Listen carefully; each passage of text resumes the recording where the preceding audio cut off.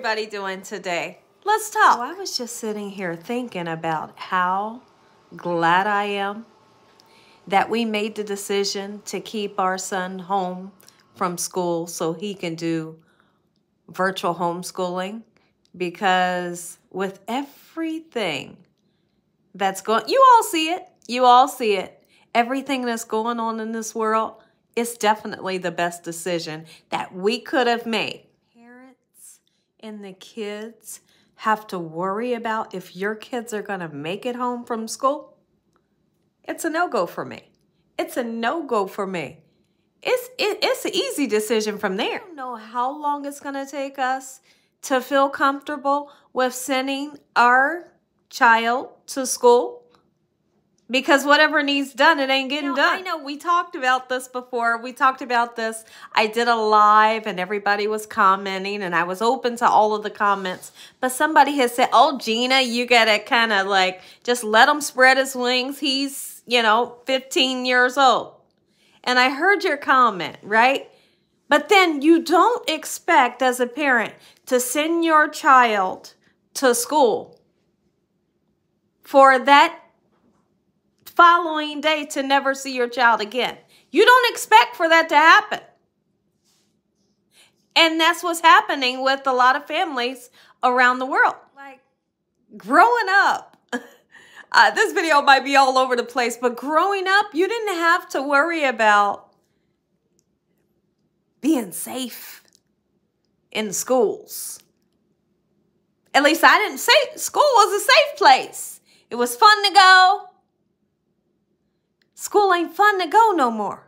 Feel free in the comment section below to comment your thoughts. I'll be in the comment section below, like talking and chatting with you guys and seeing what you all are talking about, because this is a super interesting topic that needs to be talked about. Now, we've talked to our son and we have asked him, what's his opinion on the things that's going on, in schools and stuff, about him, whether he wants to do the homeschooling versus in-person. And we got his opinion.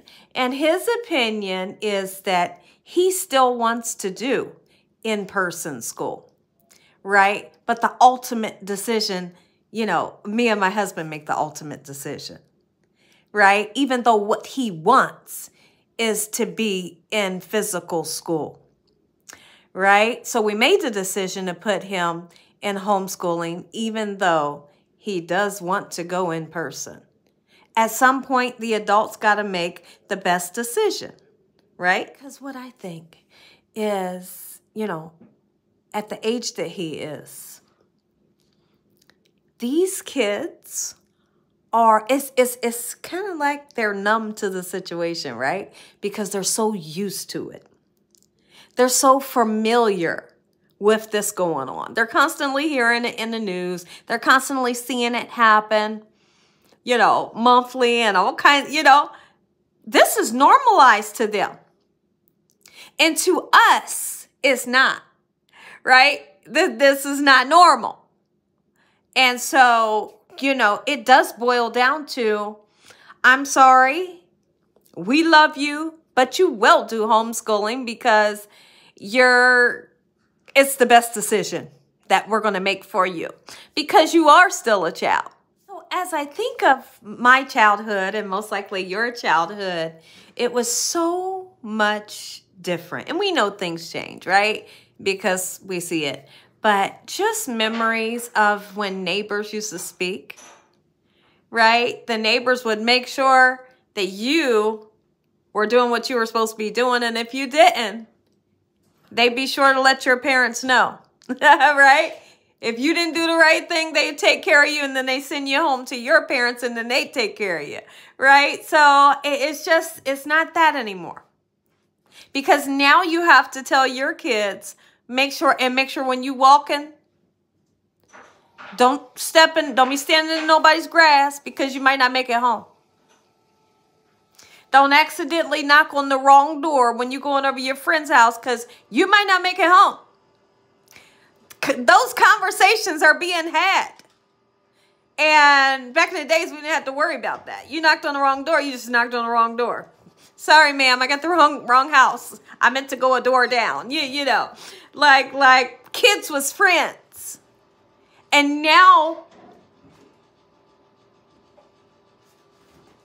this is absolutely berserk.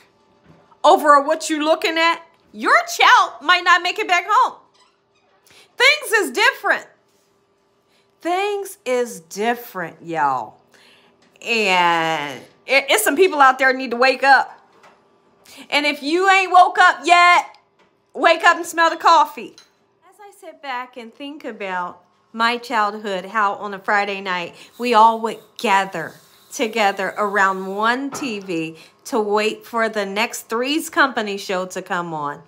When nowadays, the kids is waiting for the next Black Ops to come out.